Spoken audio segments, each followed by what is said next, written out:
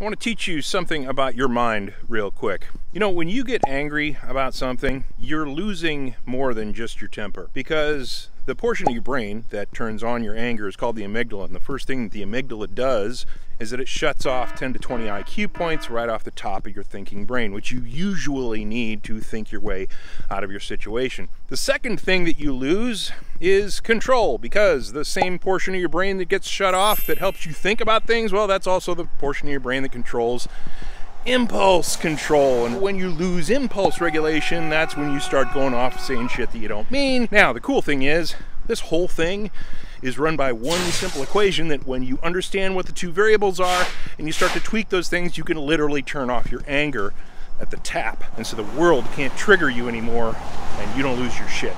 You want to be a badass motherfucker that doesn't spook easily or lose control? Like and subscribe for more.